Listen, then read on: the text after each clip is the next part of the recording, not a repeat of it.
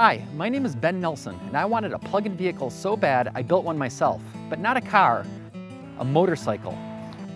I took a junked-out motorcycle frame, pulled out the engine and transmission that didn't work anyways, and put in a motor and batteries. There's no gasoline, no oil changes, no mufflers. Just plug it into the wall to recharge off clean, renewable electricity. In fact, if you convert how much energy mine uses into miles per gallon, it gets over 300 mpg. And if you compare it on the price of gasoline, it gets around 400 miles per gallon.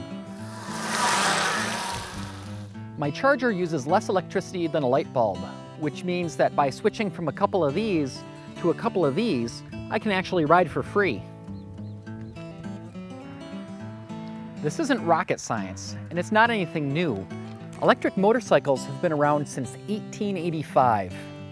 My motorcycle's really easy to ride, and it's a blast. Just twist the throttle and it goes from 0 to 45 in about 5 seconds.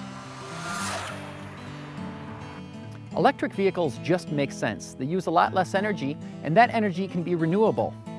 You wouldn't power your toaster on gasoline, would you? Why should it be any different for your vehicle? Come on, America, let's get plugged in.